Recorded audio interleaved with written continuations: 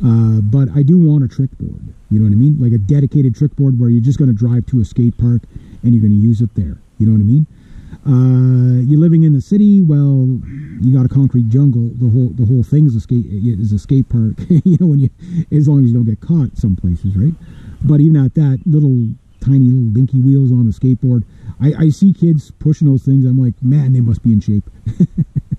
You know what I mean? Like, I remember when I was a kid, like I say, my cruiser board, my Sims board, it had 54s on it or something like that. And I think 52, 54-inch wheels on it, but they were long, right? They were wide, so they were okay. But that banana board that I had, that thing had 54s or something like that on it, 56-inch wheels, whatever they were. And yeah, they were pretty terrifying. You know, they were pretty terrifying. But they did the job. They worked. Yeah. So again, just kind of do your research. You know, like, you don't have to break the bank to do this. You don't even have to go buy a new board. You can, like, again, do like if you're on Facebook, just look at the what you call it, the boards that are available on the the marketplace on there. If you know what you're looking for, like, maybe go into a skate shop, figure it out, get them to explain stuff to you, stand on a few boards. If you got the money for the new board, buy the new board, but maybe look for that same board used. Just, find out what to watch out for, like if the bearings are done in it, if the deck's cracked, if the trucks are bent, all that stuff. When you buy new, you don't have to worry about that. And again, for the older people, buy a complete. Whatever one you're going to get into, just buy a complete. Building a board is fun, sure, but when you don't know what you're doing, you're probably going to spend money on something that doesn't work. You know what I mean? Where if you buy something and you can say, okay, well, it sort of works for me, but I think I want a this on it or that, and then just buy what you need for that. And if you're going to get a trick board, don't buy a fancy trick board. Buy something as cheap as you can get. The cheapest deck you can get. A lot of the shops will build the board for you. If you go in, they'll build the board for you. And if you're going to get a trick board, that's what I do. You just go in and buy the cheapest deck you can, because you're going to wreck it anyway.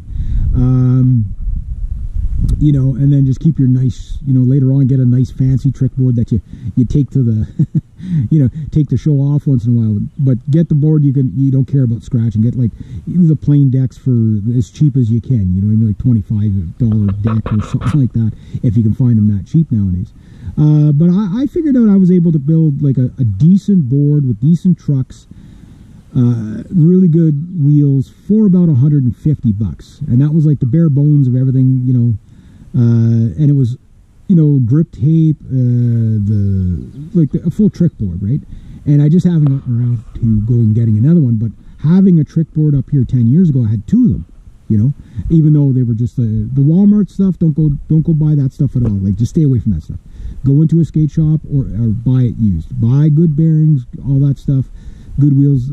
I've tried the Walmart stuff and the Canadian Tire stuff, and those boards absolutely are junk. Like, you're an adult, $300-400 is a lot of money. I get it for anybody, but it's still not that much 10 years later. So $250 as a complete. This is how it came. I wouldn't change a thing on this. You know what I mean? The skateboard manufacturers can usually design a board better than you can think of one. And you just have to figure out, again, read all the descriptions, what it's meant for. Look for reviews, all that stuff. But yeah, like, just do the common sense stuff. But if you are going to get into the trick boards,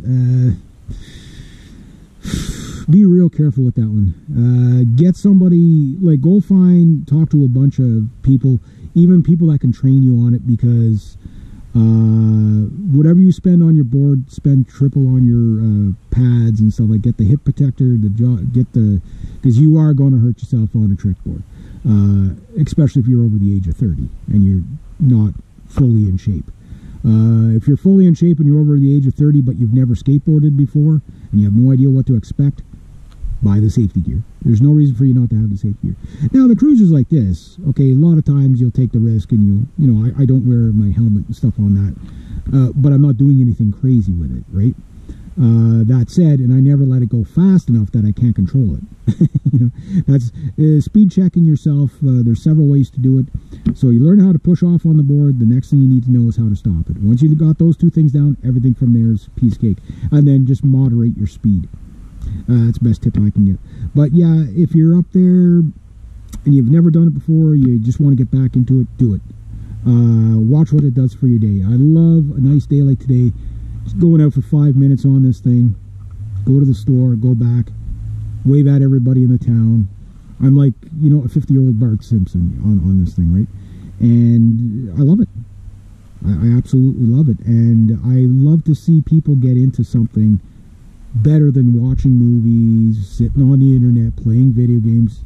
This is, you know, go live life for real, and then make videos on it. You know, compromise, right? But yeah, no, I can't recommend getting into skateboarding enough, even as an older person. So I know that's a long series of videos here. I always do long form content on everything. It's just the GoPros, they cut me off at about 11 minutes or so, 11 minutes 48 seconds or 10 minutes and something, depending on which GoPro I'm using. And it splices the video. So if you stuck with this long, the bottom line, go get into it. You can get into it a lot cheaper, and even if you buy something brand new, buy one, learn the board, learn what you can do with it. And once you feel like you've mastered it, then start looking at other boards and other styles and stuff like that. Learn, and enjoy. Enjoy your journey. Good luck to you. I hope you all get into it. And if you did, write some stories down below of your skateboarding experience. You know, if you're older and you got back into it and stuff like that. Yeah, don't care what the kids say, because, again, you're going to laugh at them when they wipe out. They're going to laugh at you when you wipe out. It's fair game. Yeah. You know, all that. But yeah, I'd love to hear from you guys too, you know, your takes on the skateboarding stuff and getting back into it. So as a 50-year-old man that got back into it about 10 years ago, yeah, I wouldn't give it up, you know, for the world. I love it. It's that enjoyable. I even like this more than cycling, and I love cycling, and I've done tons and tons of cycling. But I even love the skateboard more. There's a romance to it, right? So I don't know. It just is what it is. But anyway, there we go. So have yourselves a great day.